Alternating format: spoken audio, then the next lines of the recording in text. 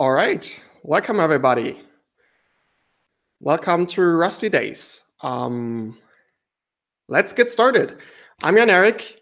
I'm your speaker today. I am a Firefox telemetry engineer on Firefox working at Mozilla. I'm also a Rust community team member, and sometimes I even go scuba diving. You'll find me online, and you even find the slides online already. I'll link them later on Twitter and the chat as well. When I'm not doing any of the mentioned things, I also organize Rust conferences. I do organize the European conference RustFest, and just as Rusty Days, it should have had happened as an in-person conference this year. It should have been in the Netherlands, but unfortunately that didn't happen. It's still happening this year though. It's gonna be online and it's gonna be in November, so stay tuned for more information on that as well. I've started looking at Rust in 2014. That's 6 years ago. I like to make the joke that back then, we barely just got version numbers on Rust releases. We really come a long time since then. Today, I'm here to talk about how my team at Mozilla, the telemetry team, built a cross-platform library we call Glean. You deployed that to at least 4 different platforms and integrated that with 6 programming languages. And we still feel like we can maintain all of this. Let's start off with some background around this project. We will get to some actual Rust code later. And if you're watching this on the recording afterwards, you could skip ahead. But if you're on the live stream or actually interested in all of this, please bear with me. I'm making sure this is interesting for all of you. So let's talk about Firefox telemetry. What is that? Firefox does collect data about how it's used. We collect those in performance metrics for the product that is Firefox Desktop.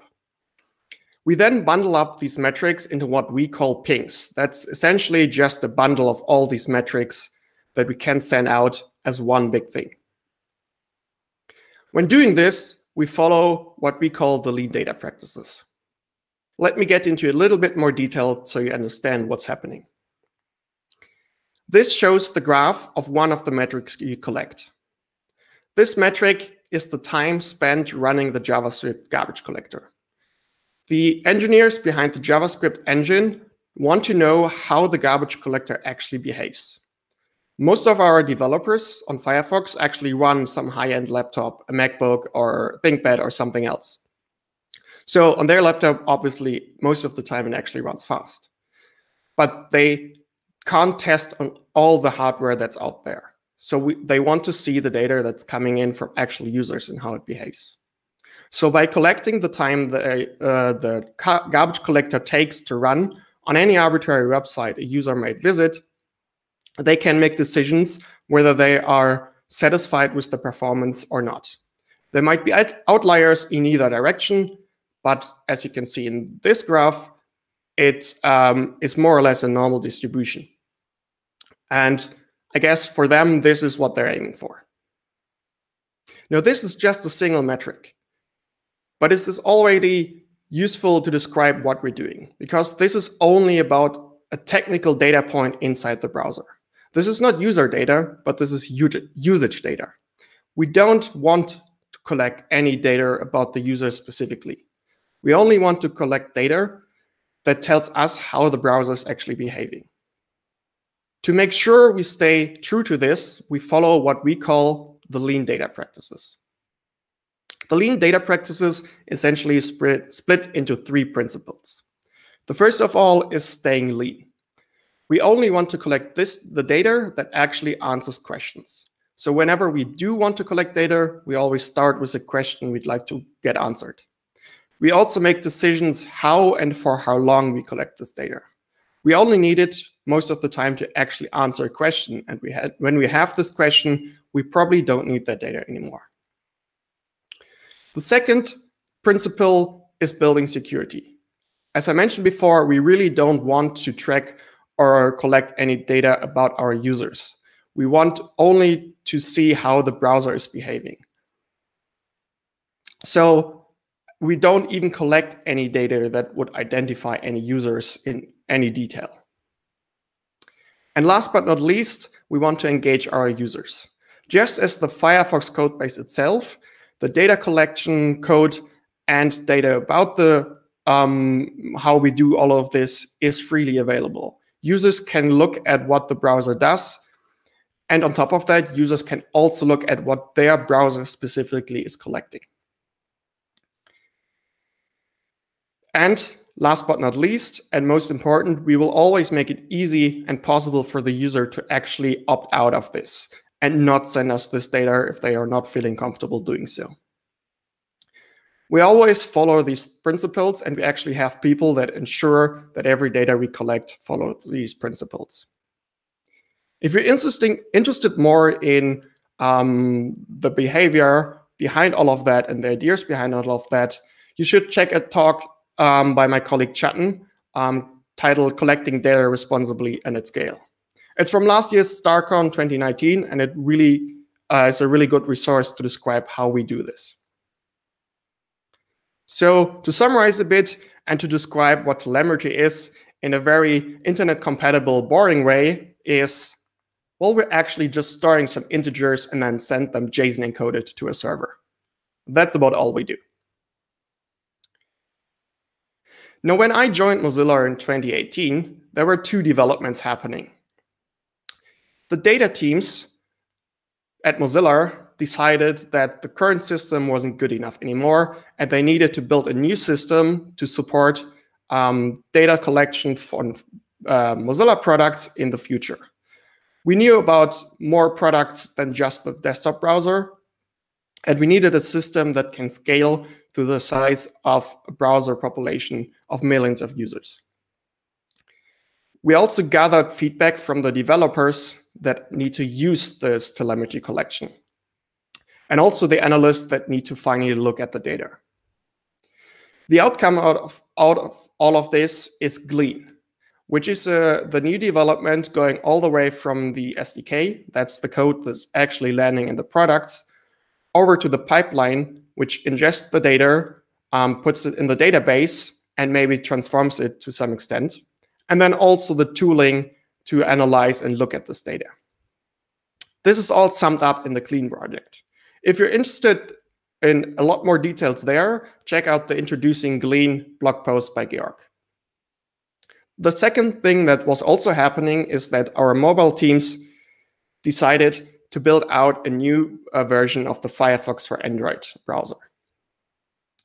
They wanted to build this new version of the browser on modern principles in a modular approach using the existing Firefox codebase, using the existing modern Firefox codebase to be precise.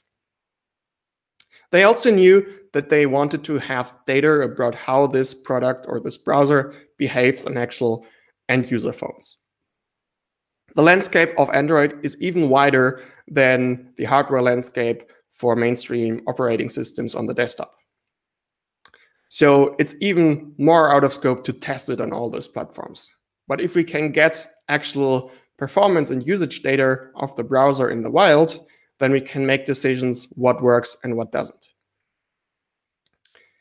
Now, let's take a look into what the current telemetry API as used in Firefox Desktop looks like. This is a simple function call, and all it does is it increments a counter that's identified by some name and increments that essentially by 1. Now, the first thing you see is the function, the scalar add, which is called on some global telemetry object. Scalar is our naming of just a single value that can be changed. Second, you have a string that's used as the identifier for what we call the metric. That's the underlying data point that we actually want to collect. In this case, it's browser engagement max concurrent tab count.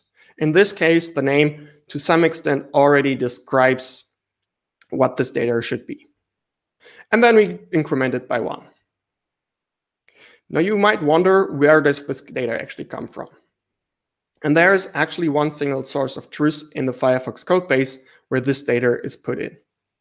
That's Scalar's YAML.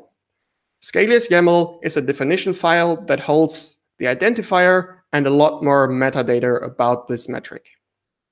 It's organized into category and names, whereas In this case, browser engagement is actually the category, and then our name is max concurrent tap count.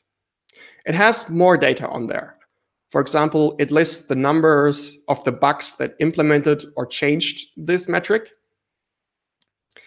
It has a description so that everyone coming by can look up what this metric actually does. And at best, they don't need to know all the surrounding code where this data is actually collected to get an understanding of what they should be seeing.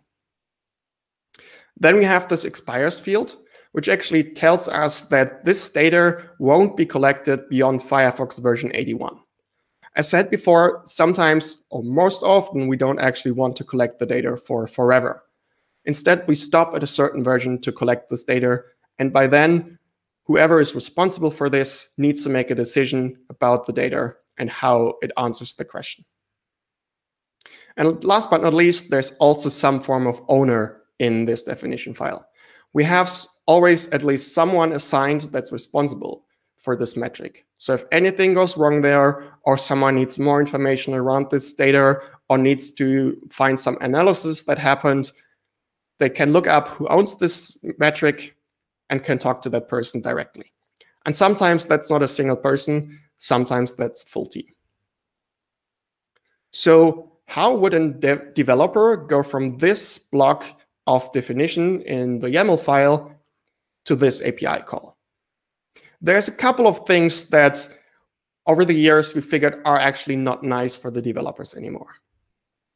First of all, we're passing in some opaque string that's used as an identifier. But suddenly there are like underscores and dots, and it's not really clear what's the pattern behind that. In the definition file, browser engagement was actually done with a dot, but here it's underscore. But then there's a dot between the category and the name. And all of this is very opaque to the developer that needs to use this. Also, if they mistype this name, there's no indication that something doesn't work. They need to actually run this code, check that telemetry is recorded by doing the action they are recording. And also, what if this is not a counter? What function do they need to call? Scalar add only makes sense for counters. So just from this idea, we can get to a point where we can design a nicer API already. So this is the API that we're aiming for. Let's split this up a little bit. We have browser engagement dot max concurrent tap count dot add with a 1. Now, the browser engagement, that's a category, and that's an actual object available in the source code. And the counter metric is now identified by an actual field on this object. And as we know this is a counter, we also know what methods a counter supports. In our case, that's add, because we only can increment this counter. And incrementing works with an amount, so we can pass it a positive integer. And because we have this definition file, we have all of this information about the metric readily available before compile time. So we can do stuff with it to expose all of this information to the developer. If we get to this API, what works automatically is tab completion for browser engagement and for max current tab count. What also works is tab completion for the right method that you can call on this. And you automatically get a type check for what needs to be passed to this method. So this is what we're aiming for. So let's sum up the telemetry requirements for this new system. First of all, we want to keep this declarative definition of the metrics. This Scalar's YAML file that we had, it should still exist in some form. We might even need to extend it a little bit. We also know that we first aimed for Android, so we needed to have this available in Kotlin. But the other thing we knew is that if we build the system, it needs to work on multiple platforms at some point, because we also want to get that into our other products. And that could be iOS, that's our desktop browser, shipped on multiple operating systems, and potentially other applications as well. And to not redo all the work, all of this should be bundled in a single core implementation that can be used cross-platform. And last but not least, we want an ergonomic API. And as said before, we're targeting different platforms, which also means we're targeting different programming languages in which those products are implemented. And we want essentially the same nice API, but with the right feeling per the language we're implementing it for. Now, Glean is the summary implementation of all of this. Glean is the project that we built with a Rust core library that extends to multiple platforms, which we now all support. So let's dive into the Glean SDK stack.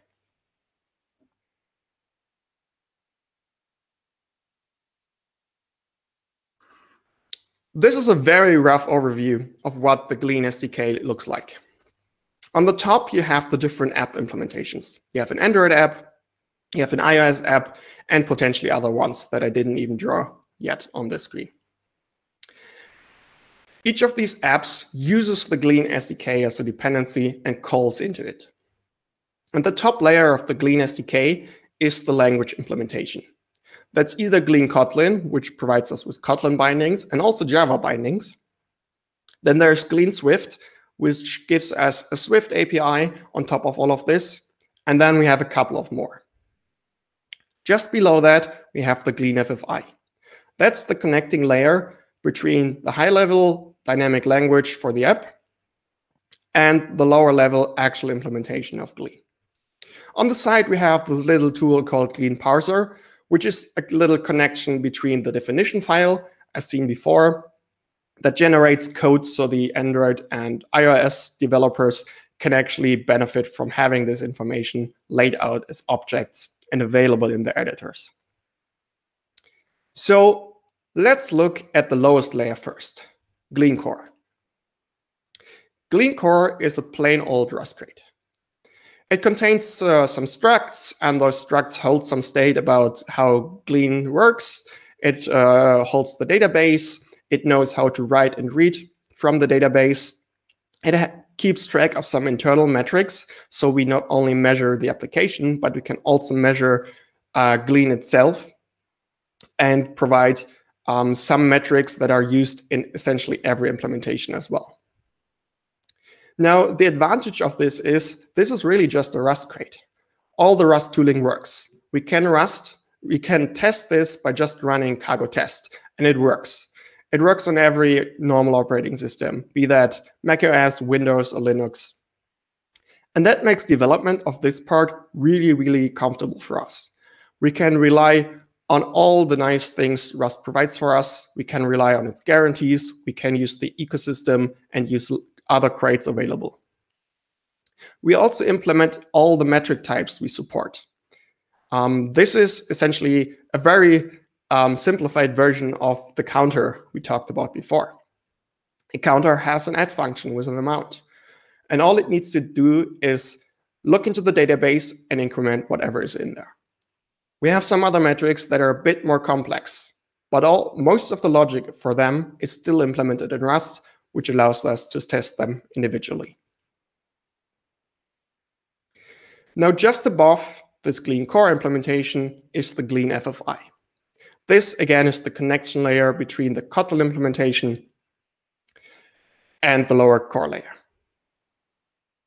FFI stands for Foreign Function Interface.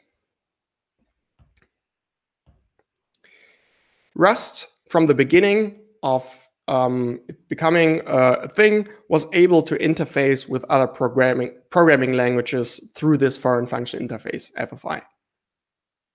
For simplicity, the FFI is essentially a deterministic and simple naming of symbols such as functions, as you have them. And it's also the C-compatible ABI. That's the application binary interface, which essentially describes how things are laid out in memory. And how functions need to get called and where to pass parameters into those functions. Rust is able to cross the FFI in both directions. The first is calling C functions. That's when you want to integrate an existing external C library and use that to do your work. The way you do this is you need to copy and convert the declarations of all the function calls that you know from this library into its Rust equivalent. You then put them in this extern block, and then also need to swap around the types so that you're not using the C types, but using their equivalents in Rust. And then you can just call this as if it is a normal Rust function. During the build, this all hopefully gets linked together properly, and you get a working library out of this. Of course, this is all very, very unsafe in terms as Rust defines unsafety. Because you're crossing over in C land, you can't rely on all the nice things that Rust provides you, such as ownership in borrowing, lifetimes, or even the layout of certain data things in memory. Now, the other way works just as well. You can get called from C as well. For this, you need a little bit more annotations to make it all work. The first one is, if you see on the slide here, is a Rust implementation of a function we're going to be able to call from C. The very first thing you see is the no-mangle attribute. This attribute tells the compiler to use the function name as is and place it into the final library.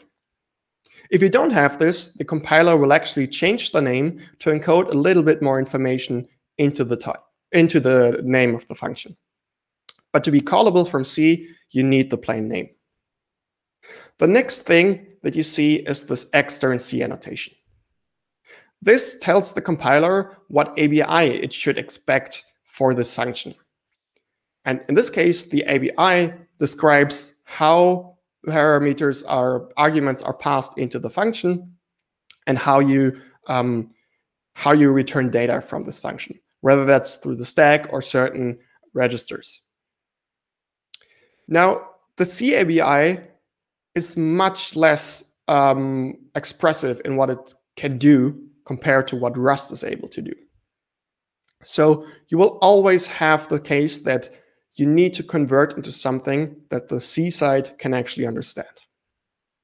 And you can always see on this little example one of the cases where that is where that comes out. And that's strings. In C land, strings are always encoded with a null byte at the end. Whereas in Rust land, strings always carry the length. So you need to convert back and forth between those. Luckily, Rust has tooling for that. You can just use the C string, which is essentially a wrapper around the Rust string, which appends the null byte and gives you a pointer to it. Next up, to make this all work, you actually also need the declaration of your function in C. So C knows what to call, and the compiler knows how to do this. Usually you would write this somewhere in the code or provide a header file, but there's a tool that does this for you. C bindgen can create the C header automatically if you expose a public C API. So again, on the left side, you have the Rust code, which implements a Rust function that is exposed as a C API function. And if you throw this against C bindgen, you get the output on the right. And that's the declaration in C syntax. This is really, really a nice tool, especially once you grow beyond just a single function. So you don't need to type it out all the time, and you definitely don't make mistakes when typing it out. One more thing that we use in Glean is the crate called FFI support. FFI support is a small library that helps us simplify implementing all these FFI stuff. It's not written by us, but by another team at Mozilla, the application services team. They do essentially similar things as we do, writing Rust libraries and shipping them to mobile platforms. They came up with FFI support, and we're very happy users and contributors to this crate as well. One thing FFI support gives us is the into FFI trait. The into FFI trait is a mechanism to express how to convert Rust types into FFI compatible types. With other few little things in the code, this allows us to basically write Rust code and then have the conversion to a C compatible type done automatically whenever we pass this through our FFI functions. I said before, there's C-string that does this for strings, and FFI essentially reuses that for strings, but implements it for other types as well. Another thing FFI support brings us is FFI string. I mentioned strings a couple of times now as null terminated list of bytes. What FFI string gives us, essentially a safe wrapper around this. So when we get a string passed in, we actually have a Rust type we can work with. We can turn this into an actual Rust string or read data out of it. FFI string also adds lifetime to what we get in, so we can rely on the compiler to tell us if we misuse this data. We cannot, for example, store this data anywhere. If we want to do this, we actually need to allocate it into an actual Rust string and store that away. The C side could just remove this data after this function returns, so we can't rely on it. The third thing we get from FFI support is the concurrent handle map. This is essentially a locked map that gives us handles to the data we insert. These handles can be expressed as simple integers, and simple integers we can just pass back over the FFI. When we get back such a handle, we can get back to the object that is saved under this handle, and we can also ensure that the handle we got actually maps to the type that we expect. If you would use pointers to any of the data, the other side could easily screw up the pointer handling or pass pointers in the wrong place, and we would never know until we actually see a crash. By using a concurrent handle map here, we get another benefit. This is all behind a lock, so even if we get called from a multi-threaded application, we are automatically thread safe simply because our data is behind a lock and we never allow two invocations to run on that data at the same time. Now that we talked a lot about the FFI, let's talk about what the FFI compiles to. Let's talk about compile targets. Most people will probably write, compile, and run the Rust code on their own machine. You have your laptop, you type your Rust code, you type cargo run, it builds and runs the code. But sometimes you probably also want to compile to that other machine over there. And as it turns out, you're programming on Windows, but that machine over there is Linux because it's your server. So how do you do this? That part is called cross-compiling. Now, luckily, the Rust compiler is a cross-compiler by default. It knows how to compile for other targets. If you're using rustup, you can just type rustup target list, and you get a list of all the targets that Rust actually knows. Now, these are over 80 targets that rustup can already deliver to you. Now, why are some installed and why not? Well, there's still like some pre-compiled libraries like the standard library provided for all these targets. So you just need to download them first, and then you can build your code. Now, what is a target, you might ask? Well, it's essentially the combination of the architecture, the operating system, and the ABI you want. Now, sometimes there's an operating system, so it's just unknown. And most of the time, the ABI actually specifies what libc you're compiling against, which then makes certain assumptions about the ABI. The target is expressed as a triple. Now, the triple has 3 to 5 components, as you see here, and depending on who you ask. And I'm not totally ignoring the off by one or more error here. Now, this is the list of the 10 targets the Glean SDK actually compiles for. We have 4 targets for Android alone, for both ARM and x86. And one of them is actually the x86 emulator or simulator. Then you have your default targets for the mainstream operating systems, Linux, macOS, and Windows. And we also have 2 iOS targets, where the first one is the ARM target, that's the actual devices, and then you have the x86 target, which is the simulator running on your Mac. Now, there's one little detail that I basically skipped over so far, in that Rust is a cross-compiler, yes, but just by downloading those, it can compile for the target you're specifying, but it will most likely not produce a workable library or binary for you to use. And the reason is Rust has no idea about the linker and the additional libraries that any of these targets need. So you most likely will need some more setup to get this all working. We wrote this down for our part, and it's actually not too complicated anymore, but it's certainly a thing that you need to think about. We compile for these targets on CI, so every release build is definitely built for all these targets. And that gets a bit hairy to get it all working. But once you get it there, you can mostly rely on it. Next up, we're going to look at the clean Kotlin implementation.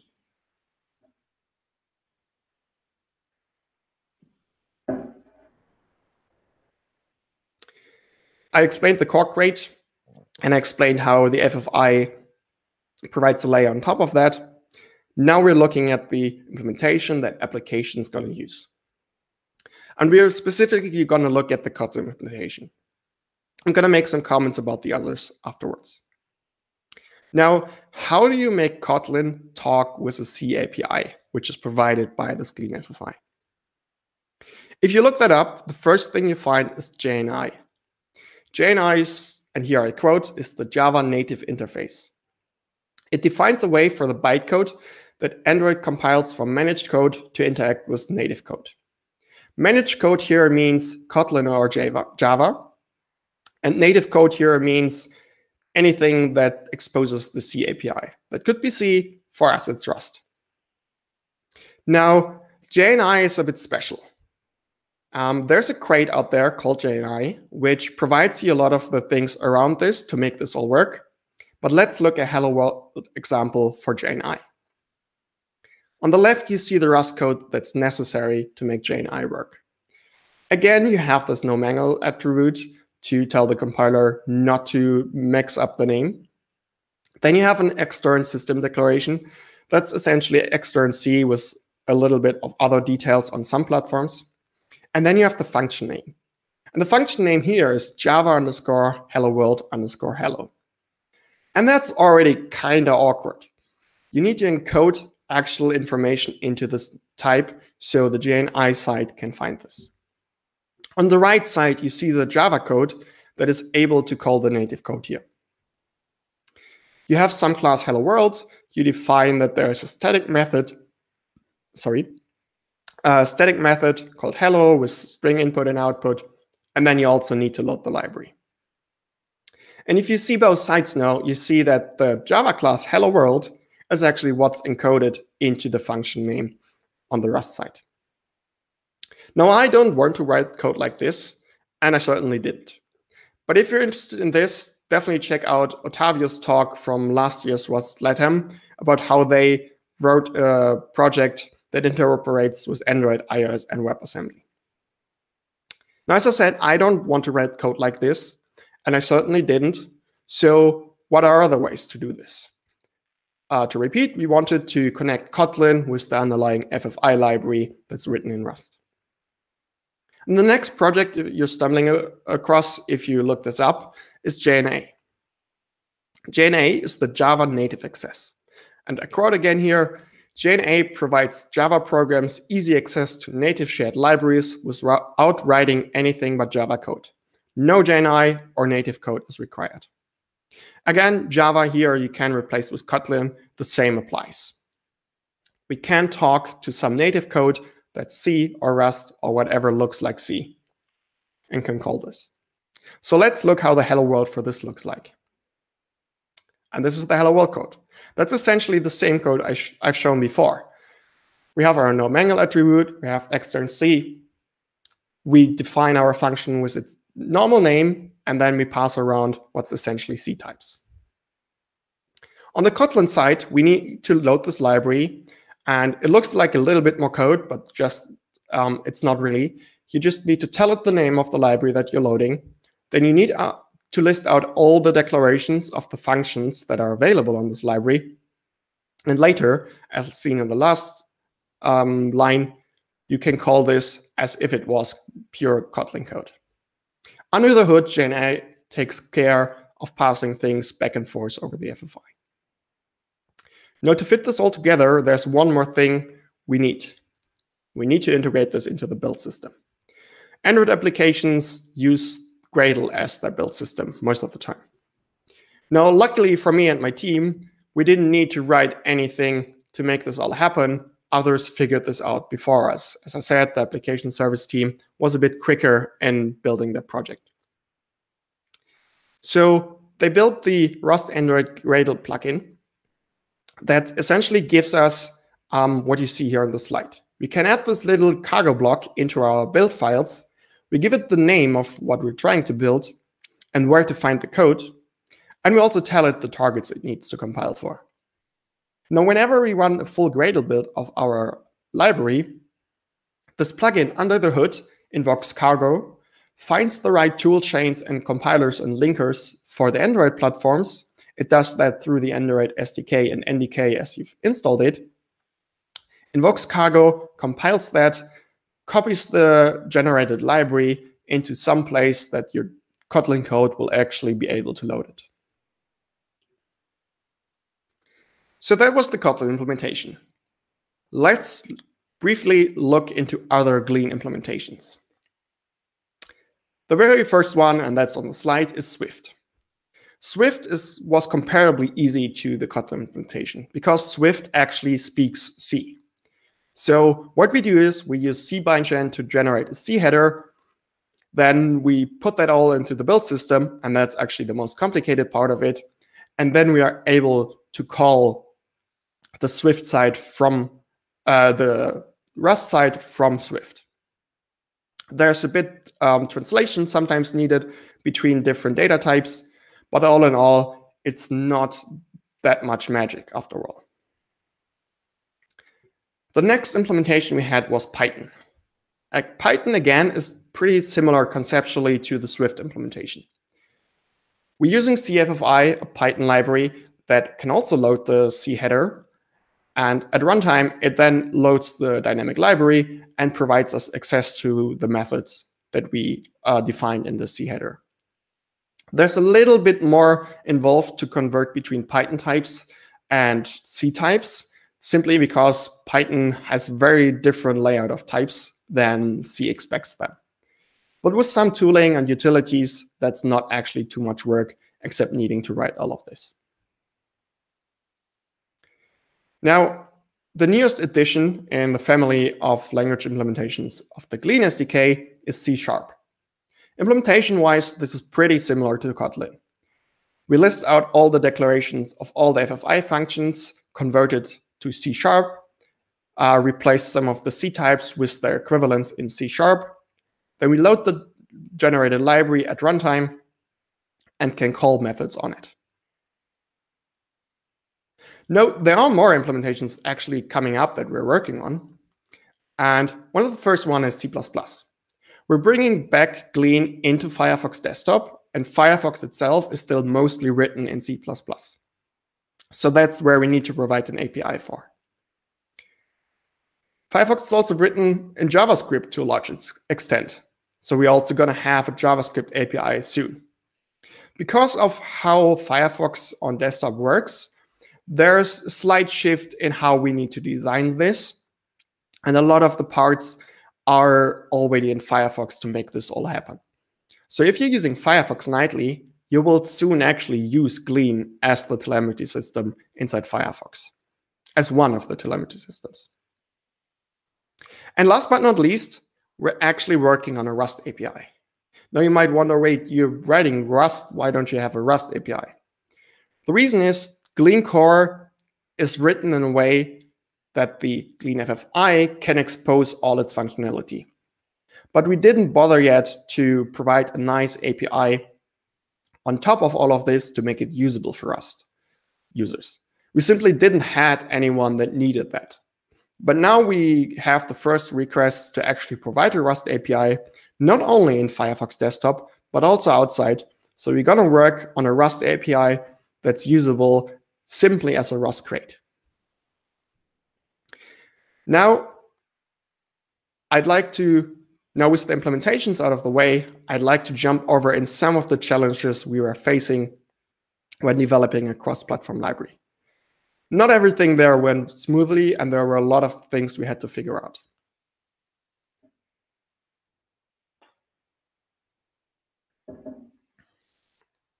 The very first thing, and that came up a lot already, is data types. The data types Rust knows, the data types that are expressed in C, and the data types that are available in all the other languages we're targeting, they are very different. So we always need to convert between those. Now, the first one we need to look at is numbers. These are actually pretty simple. Numbers, the number types in Rust all have their bit width defined, and there are equivalents in both Kotlin and Swift and in the other languages we implement as well. A little bit of care needs to be taken for iSize and usize, which are platform-defined size types. They do have their equivalents in both Kotlin and Swift and the other languages, but you need to make sure that you're actually using those when passing data over the FFI in any of these types. One little nit there as well, Kotlin and Java don't really have unsigned integer types. So what we defer to is we just mostly use signed types whenever we can, so we don't get a mismatch between the sites. There's experimental support for unsigned integers in Kotlin, so you could use that and rely on that as well. The next type we need to look at is a bool. A bool is essentially one bit of information. It's either true, expressed as a 1, or it's false, expressed as a 0. That's one bit. Now, the size of a bool in Rust is actually 8-bit, 1 byte. The reason behind that is we can't really address smaller than 1 byte. So that's not too bad. Where it goes bad, or it goes wrong, is when we try to interface with Kotlin. Because the way Kotlin sees bools is, well, 32-bit. That's 4 bytes. That's not only a waste of memory space that we're using up for a simple 1 bit of information, this is also a complete mismatch between the two sites. So we can't pass over bools over the FFI. What we do is we always convert them to U8 or byte on either side, and then just compare whether we got a 1 or 0 to get out a bool again.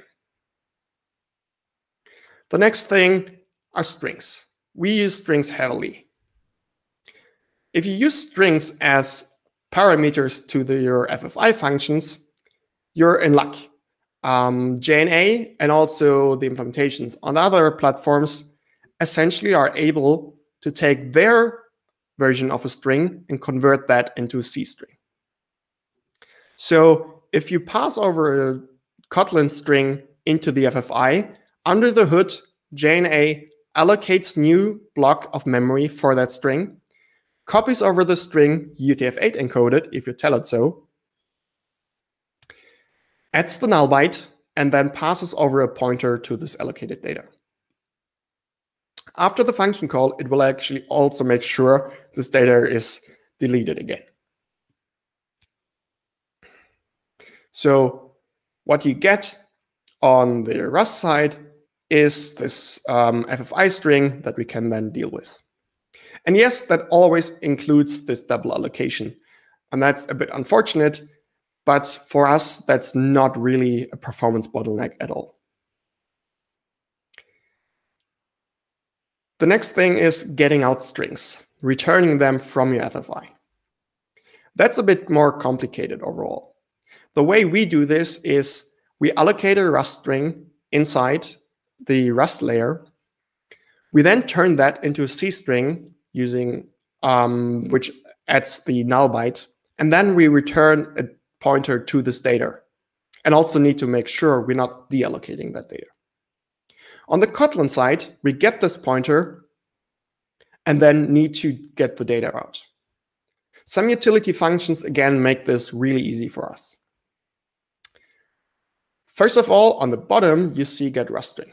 This just reads out the null terminated string from the pointer, reads it as UTF-8 encoded data and turns that into a Kotlin string.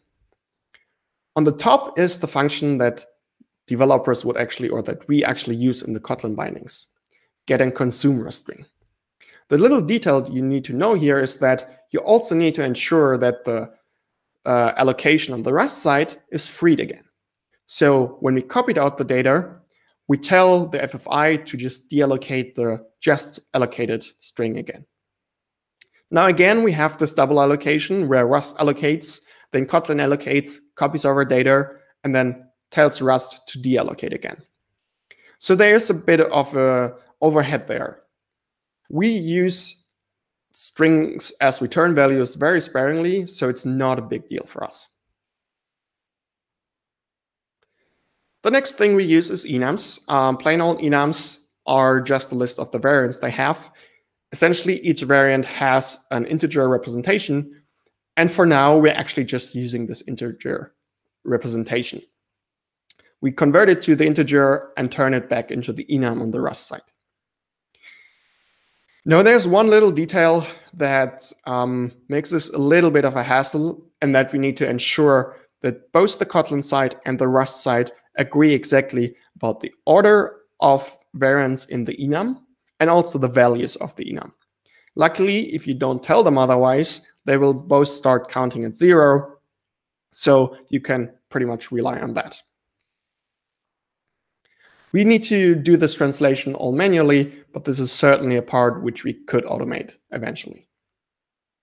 Now, Rust actually has another enum type. Well, it's not another type, but it's an extension of enums. Enums can carry data. By this, you're allowed to have different variants carry different data, and the whole thing is still a single type. Now, on the left, you see a somewhat weird-looking enum in Rust, because this actually includes some C-compatible types. This is the enum we use on the FFI layer. And there's one little annotation on top of that. They represent U8. This is specified in Rust, and what it does, it turns this enum, when converted into a C type, into essentially a tagged union, and uses a tag that's represented as a U8. That's 1 byte. This tag then essentially just encodes which variant the union has. That is one of the 3 variants in this example. On the right side, you see what this tagged union would look like in C. This is what C bindgen actually generates from this representation of the enum. At first, you get the different tags. Then you see that the tag is actually encoded as the uint8, which is the 8-bit integer. And then for each variant that has data, we have their own struct. In this case, we have the upload body, which contains the document ID and the body that you also see in the Rust code. But at the very first field, it contains this tag. And last in this sample of code, you see the union. Now, C bindgen is actually smart enough to see that neither wait nor done have additional data, so all the information you need to carry around for them is the tag. They don't need their own structure. Upload, on the other hand, does need the structure. And making this a union means that the union simply has the size of the biggest of its variants, which in this case is the struct. But because the tag is always the first variable in this whole thing, you can always read out the tag and get valid data back. And if it points to upload, you are allowed to read the upload body. Now, this is the C version. Luckily, we can translate that into Kotlin quite easily. JNA, the library we're using, has implementation of both structure and union. So with a little bit of boilerplate that we type out, we essentially replicate this tagged union in Kotlin. There's one little nit again. This is mostly a manual process, translating the Rust code on the left to the Kotlin code on the right. And that is a little bit annoying. And if you get this wrong, you might accidentally read uninitialized memory. And that's not good. So you need to make double sure that both sides agree on how the data looks like. This is also a part where I'd like to see this just being automated. I'm pretty sure it would be possible. If you actually want to pass over other data and return this from your FFI, one thing we do is we simply encode this as JSON. On the Rust side, we already heavily rely on Certed to do some serialization for us. So adding JSON serialization on the FFI was pretty simple. We serialize our data into JSON, turn that JSON into a C string, and return that C string. On the Kotlin side, we read the string, read it out as a Kotlin string, then parse the JSON, and can then look at the JSON data.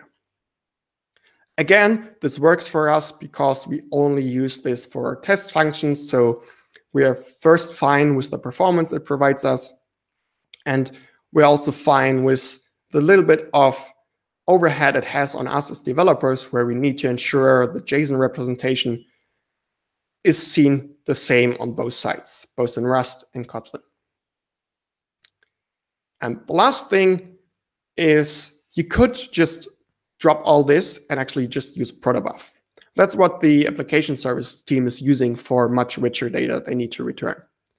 The advantage is they can define their data layout once and then have the protobuf compiler generate both Rust code and Kotlin code.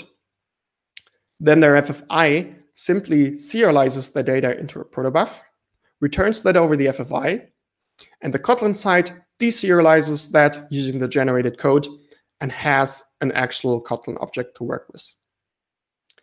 This not only gives you the safer translation where you don't need to do this all manually, it also is faster than parsing JSON. Now, enough with the data types. Let's look at a couple more things that we stumbled upon while implementing this. The first off is the optimizer on the Android side. R8 is a new optimizer and minifier written by Google. That's essentially a successor to the pretty well-known ProGuard tool in the Android world. R8 essentially takes the JVM bytecode, then minifies and optimizes this code. For a lot of application, this is very essential. The optimizations it can do are very impressive and really speed up certain applications a lot. The problem is, it's pretty buggy in some places, and it actually might over-optimize JNA code. There's a lot of things inside JNA, and R8 can't look through all of these. And sometimes it just decides that it thinks some of this code is not needed, throws it away because that's an optimization, but then your final application doesn't run anymore. There are a few things that you can do to prevent this. First of all, JNA actually tells you to include certain rules that ensure when R8 runs, it does not touch the JNA parts. Additionally, you probably want to tell it to not touch your own FFI code either. That's what the last rule does for us. There still might be bugs, and we stumbled up on a big one. We found a workaround for that, and we're hoping this bug actually gets fixed. But this is definitely, this is definitely a part that cost me a lot of time invested into trying to fix this. Now, one more thing I'd like to talk about is extra libraries that you need to include in your build. We're very lucky in that we need exactly one external library, and that external library is compiled as part of Cargo build. And that's statically compiled into our library through a build.rs file.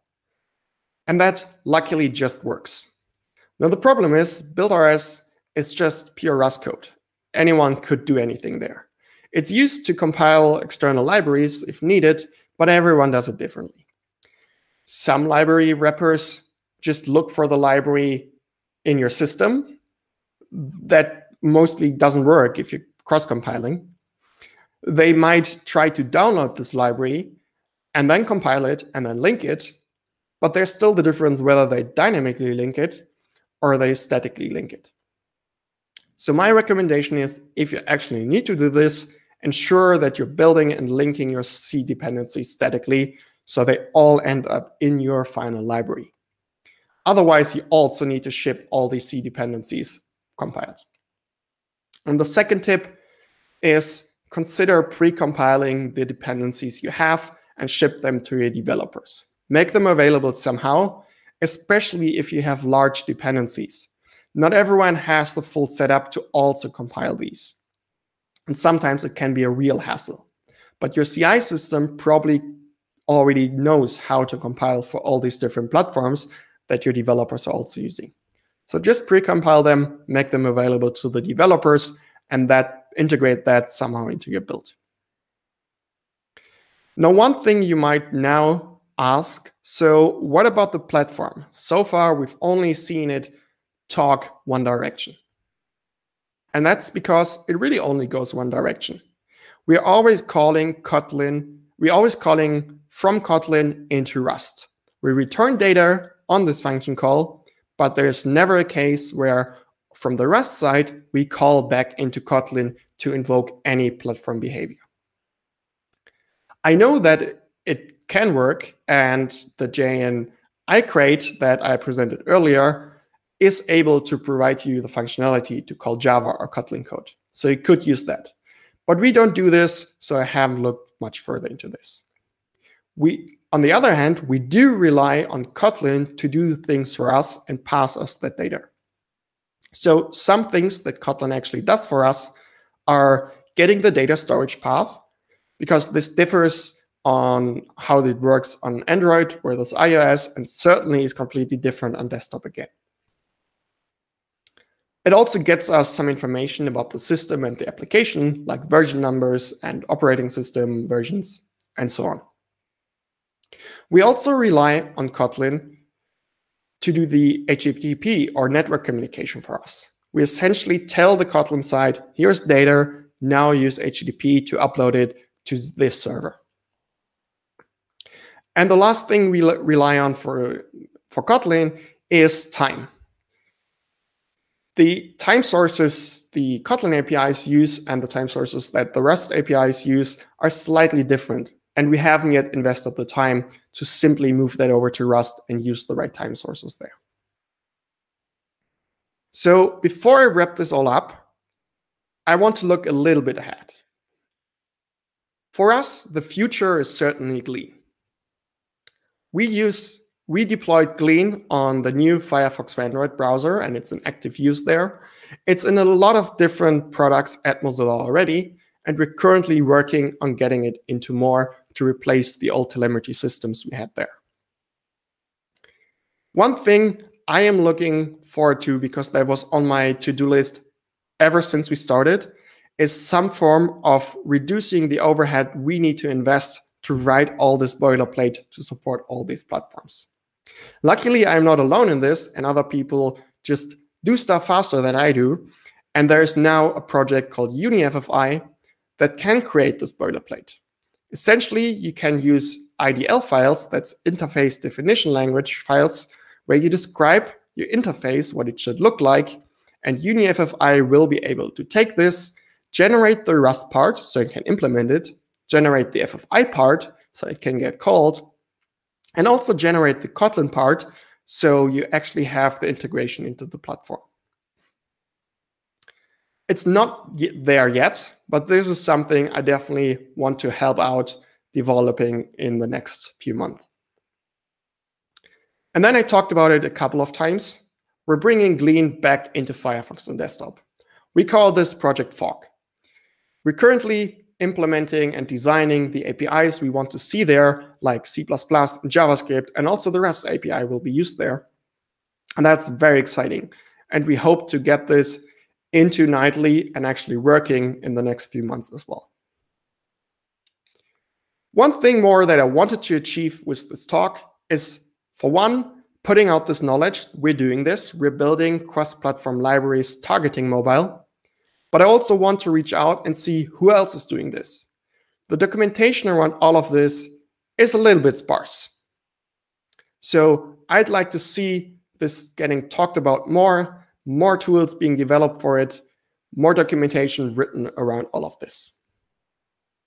And as one last thing, because I find this highly interesting, and just to plant the seed in your head, Some of these platforms do have ways to do async programming, and now Rust has async programming. Is there a way we can combine those two things and do async Rust programming, but running it on the platform side? Now, thanks to my team at Mozilla, Alessio, Bea, Travis, Mike, and also Georg, who are working with me on this project, and also the application services team that paved the way in a lot of places for us and who are still in contact with us to further develop these ideas. You find the slides online. You find all of the Glean code base in the Mozilla/Glean repository on GitHub, as well as our docs. And you can read about Glean and how we develop it on our blog. You find me on Twitter. And now I have time for questions. Thank you.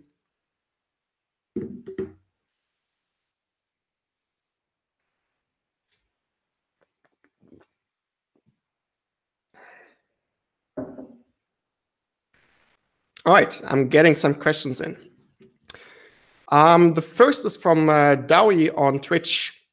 How little Kotlin or Java must run right so as to maximize use of Rust in mobile development? So that's a bit hard for me to describe precisely, because a few things that I left out is that our first implementation was actually in Kotlin, and we slowly migrated parts of it to the Rust side and using the Rust implementation. So we already had a lot of Kotlin that we just migrated. I'd say you also need to look at how much you actually depend on using Rust. For us, it was clear that we need to share this implementation and that we can put a lot of logic into this Rust implementation, whereas the Kotlin parts are pretty much stateless. And I think that's where it shines really well. If you know that you need to do a lot of interaction between those two sides, it might not be optimal anymore. So how little or how much you need to write, hard to say. Next, also from Twitch, from Rarely, is Kotlin native multi-platform at all useful in interacting with FFI? I don't know. I have not looked at Kotlin native. So Kotlin native is a way of compiling Kotlin to actual native code and not to JVM bytecode. I have not looked at this, so I don't know how it interacts with FFI. What I do know is that it would not have been a possibility to just use Kotlin and get that back into the Firefox desktop code base, because that would have been yet another language that we would need to support, and that would not have flown with the Firefox development team. Another question from Twitch, Dowie again. To what extent have you needed to put deliberate effort for mobile FFI development into keeping Rust objects alive for longer than Rust would typically keep them alive? So there's two parts where we need to do this. We essentially, Glean is a global singleton. So we simply put that in a global static. That's behind a lock to be kept alive. So it essentially lives for forever. That would have been the case if we not done any FFI either. It's just that we need this global singleton to get to the API we want to. The other thing where we need to ensure things live are those metric types that we create on the Kotlin side through the FFI. But there we essentially rely on this concurrent handle map from FFI support. I'm sorry. The concurrent handle map. And that's also just a global static where it puts in the data, which ensures it lives until we delete it again. The place where we need to do some effort, and again, that's wrapped around nice types for us, is returning strings. If you return strings, you need to make sure that you allocate the data, then forget about it, but return the pointer so Kotlin can read it. And that's the one place where you need to do this. If you're not using concurrent handle map, you would need to do this for all your other objects. Follow-up question from Dowie on Twitch again. Would it be more performant to use bytes rather than a string for exchanging JSON serialized data? Yes, it would, because we can just, we wouldn't need to do the UTF-8 check. Then again, JSON is UTF-8 data, so at some point this would still come up. We could use one less check there, but again, we don't care about the performance there much. It's only returned from test functions, so it will never land in the application. Arian on Twitch asks, where does Rust shine more than any other language in the industry? Oh, that puts me in a corner. I need to be very careful here. Where it really shines for us is simply all the safety it brings us. The fact that we can simply rely on being multi-threaded by default. We don't need to take specific care of that. It just works, and the compiler will stop us if it doesn't. I think that's one of the major places where it shines, especially in this context. We can't fully control the Kotlin or Swift or Python side, and that might be multi-threaded. What we need to ensure that the internals in our Rust crate are thread safe. And the other thing is the tooling. Cargo is just absolutely amazing. And for us, it was very easy to integrate that. Well, not very easy. It was considerably easy to integrate that into the other build sims as we needed it. And other tooling is just excellent as well in Cargo. And this is where I want to see UniFFI going. UniFFI should be one of those tools that you can just use and it just works. And that's where Rust is really excellent already. A comment on YouTube from Jeff. Do you think it would be possible for Glean to be extended or built up to work with distributed tracing? Seems like having a similar portable interface like this would be great. I haven't yet looked at tracing too close. I think you're asking about the tracing crate, I assume. A very new popular crate in the Rust ecosystem. What I can say, though, is that our telemetry is slightly different from what tracing currently provides. We're not so much tracing across code blocks, but we're more gathering single points of data collected. This, in my examples in this talk, it was mostly counters, but what's much more used is distributions of time, distributions of memory. Sometimes it's lists of strings or similar things. I don't think tracing has APIs similar to that. And implementation-wise, I haven't looked at it at all, so I can't speak about that. One more question from Arian on Twitch. Python for simplicity and data science, C++ for faster computation and low-level stuff, and JavaScript for web. So where do you think Rust is an epic winner? Actually, in all of these. As shown, we are using Rust and interact with all these languages.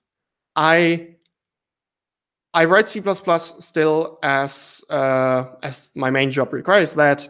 I still write JavaScript because Firefox is also written in JavaScript, and I do write JavaScript for the web sometimes as well. And I interact with Python a lot, not only because half our build system now uses that, but also, as you said, it's used in data science a lot. And I think Rust positions itself very well to be the language behind the scenes. It can be used to implement all these things that needs to be fast in the background, and the other languages can provide the nice user API. Well, C++ is the one case where they basically compare speed-wise, but the other languages not necessarily. So I think this being the language behind the scenes, essentially being the systems programming language behind all these things, that's where Rust fits right in.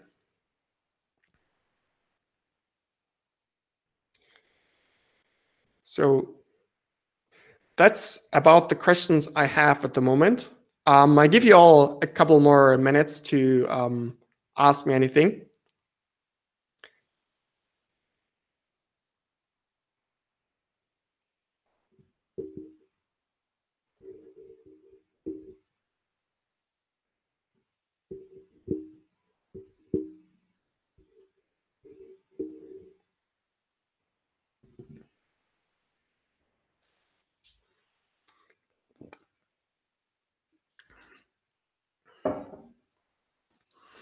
All right, there's one more question from Scripted Fate. That's more of a comment, but I'm still going to read it because it's essentially one of the answers to the earlier questions. There's a work on open tracing, and yeah, for context, Scripted Fate is one of my colleagues. It's not unreasonable to think of an evolution in that direction, but for now, Glean is focused on higher level metrics, not traces. Yeah, so this essentially summed it up. Currently, we're focusing a lot on the higher level metrics. So I use counter because that's the easiest, but we try to come up with the metrics in a way that the metric itself has semantic meaning for what it wants to collect. As I said before, we have these distributions, but our distributions are specific to either be timing distributions, which mean they measure a time span, or memory distributions, which mean they measure some form of memory. That could be allocation, that could be disk space used, or memory used for the JavaScript engine, or sorts like that. We're also getting new types to measure rates. That is useful where we need to compare certain things that happen on a website, where we know that whether something is available and whether something is actually used. And we have a whole process to build out these types. Another question from Twitch and Dowie, and that's actually a pretty good one. Why do we use Kotlin for the network communication rather than Rust? The reason is that, so there are multiple reasons actually. So in Firefox for Android, the Android browser we're building, we're actually using Gecko. That's the same engine that's used in Firefox Desktop. And that engine brings its own HTTP stack. That's the whole implementation of the network communication is done. And on Android, we actually want to use this implementation of the network stack. So we need to pass it back through Kotlin. And then the fun fact, in Firefox for Android, the data actually gets passed back into Gecko, which is the C++ implementation that then does the network communication for us. We can implement this in Rust as well, but again, on Firefox for Android, we wouldn't. We could do this on other platforms, but we still want to leverage simply the existing network stacks that are there. Android has a network stack, and that's deeply integrated with the system, which also allows you to schedule uploads. The same on Swift. You can schedule uploads, and the system actually does it for you without you needing to control everything. That actually also allows for upload in the background. And it's the same on other platforms.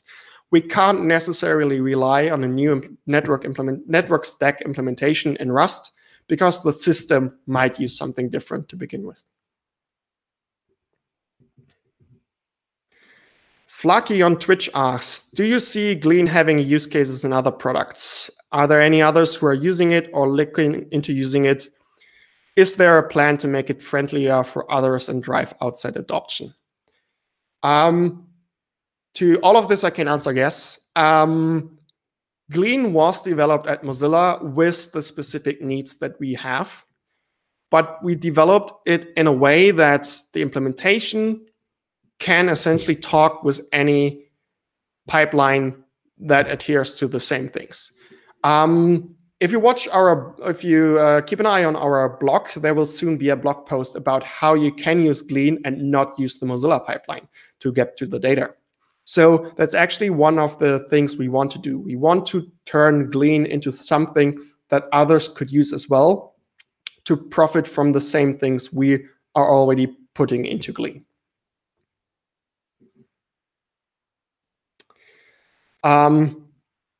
Another question from Jeff on YouTube. Do you have a favorite Rust crate for working with errors?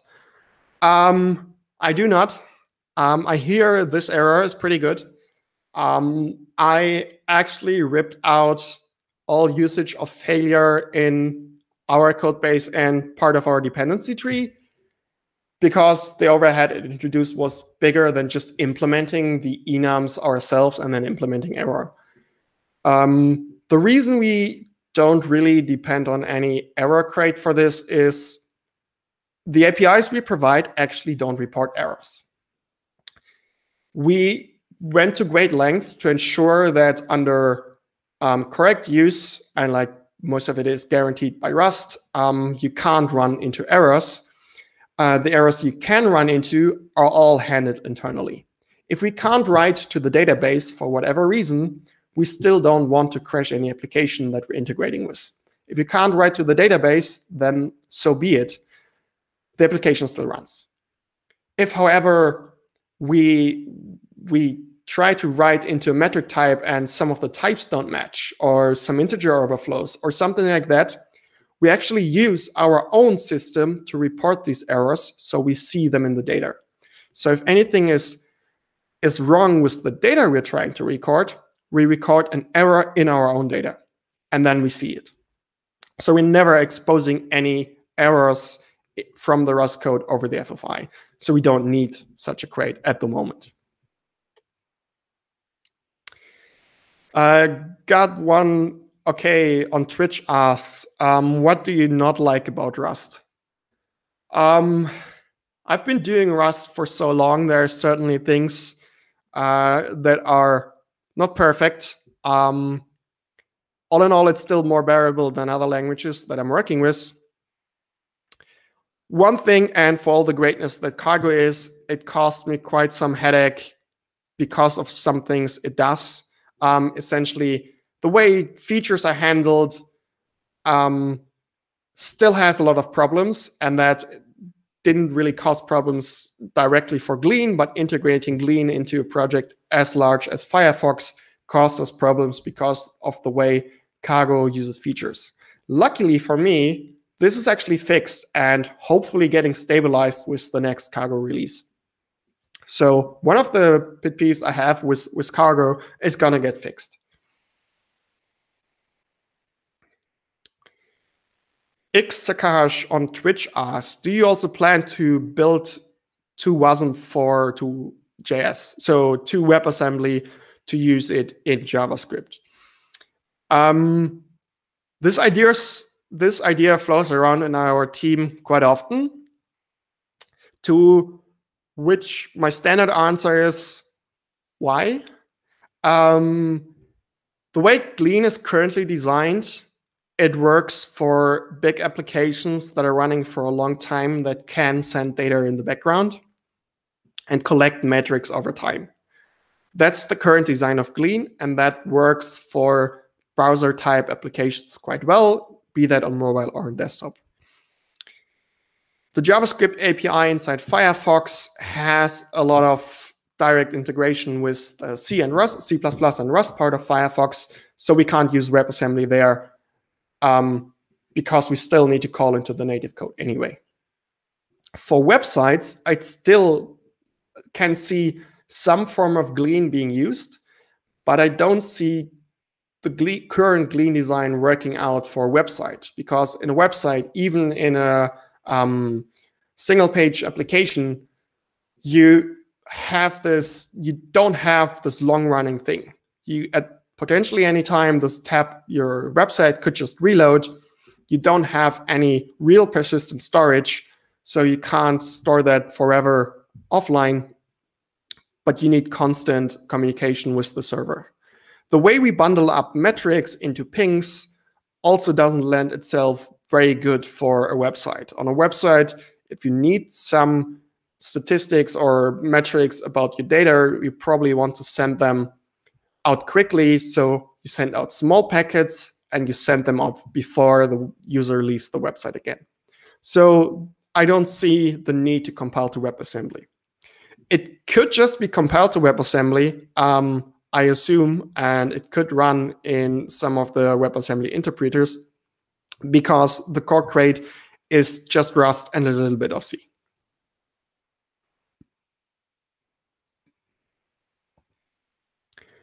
All right, so thank you for all the questions. There were some really good ones in there. And now I'm actually tasked with selecting one of these as a good one. Let's see.